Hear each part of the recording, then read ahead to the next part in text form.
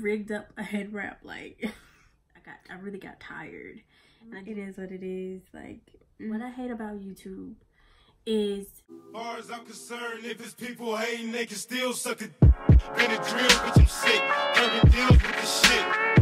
Real niggas always gonna excel for wait. Bitch, I'm good, yeah, I'm straight. Hit the wood, it was late. high as fuck, feeling great. Wait, fuck, never mind.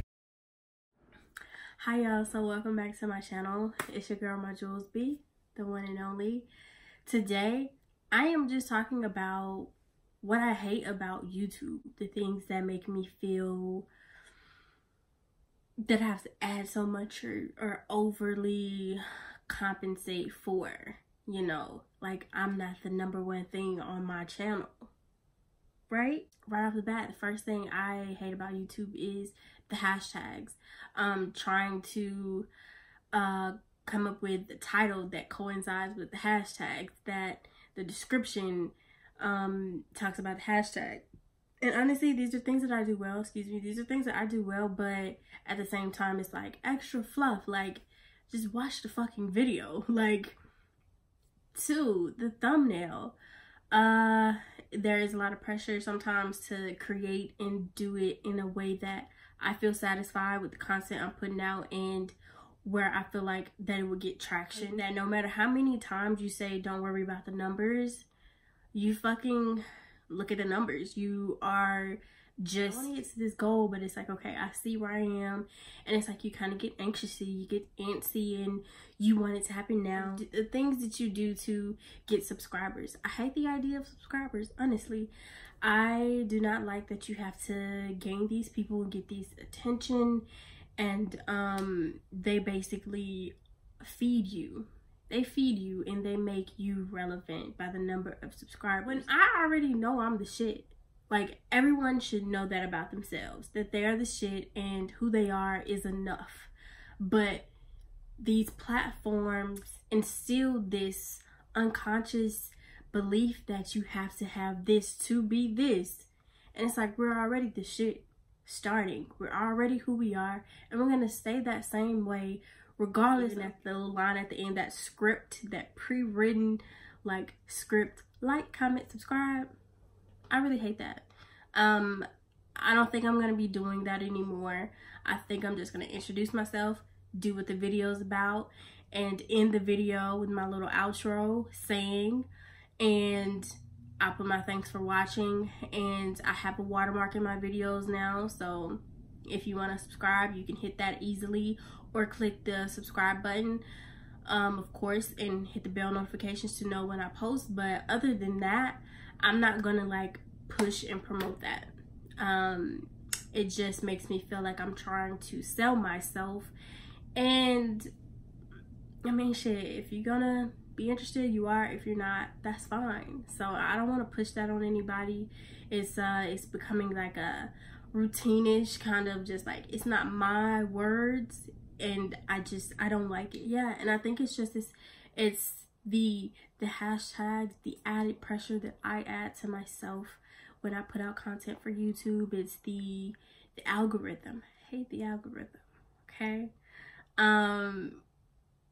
Because it's like, I know I have so much to offer, and it's the thing of, but they don't see me yet because it doesn't have at least 1K views or a certain number under my name that represents like that, hey, she's worth looking at. And it's like, bitch, I'm worth looking at without the motherfucking numbers. You just haven't caught on yet. You see what I'm saying? And it's like, if you don't have the things in place to fit into the algorithm, YouTube doesn't show your stuff. So that's why I promote it on my Instagram. And the idea of me and YouTube together, like, it's almost like a relationship between me and YouTube, basically. So I'm very passionate about it. I'm very passionate about myself and how I choreograph these videos, how I plan and everything that I put into it. It's like, damn, you're already doing this. Like, you're already the it girl, the it person in your mind, the it YouTuber. And there's no competition. You know that if you want people to support you, you should definitely go out and support others. Other things I hate, the amount of effort it takes and time. It gets a little draining sometimes, and I've had to adjust and cut out a lot of things. Here's a tip for anyone deciding to be a YouTuber and committing to this path. I have had to cut out the amount of time I spend on social media. I have this block from 10 to 5 that I'm only on social media, or that's the time frame of like try to post in the morning, and I get on there throughout the day to check in or whatever. And even today, like, I really want to beat my ass because I have not like got into my gratitude routine, and I said I'm going to do that when I get done.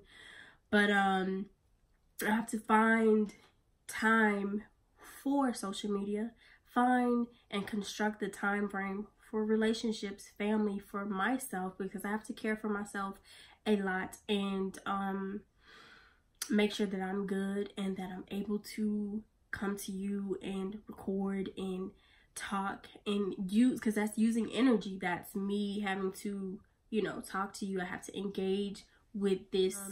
Yeah, I have a certain window when I'm on social media, 10 to 5, and I've been very disciplined with that, like this week, implementing that, and I see the changes. I see that I'm more available to my family instead of being cooped up in my room and on social media all the time. And most of the time that is me just scrolling. That's just a tip of advice for any new YouTuber, new creator. Treat it as a job. Set a specific time frame for interaction, and then outside of that time, you create a time frame for yourself, for time to care for you, for time to share and care and interact with others. And basically that's it, for time to do things that you want to do. I think that basically just aligns with self-care and self-nurturing for yourself. And yeah, I think that's the best advice that I can give, outside of finding things that I don't like about YouTube. The good outweighs the bad, and I am so grateful recording and creating the content that I love and vibrate with will attract those people who vibrate at my same frequency. That's it for me, y'all. Thank you for watching my video. It's your girl Bmyjewels, the one and only, signing out. I love you.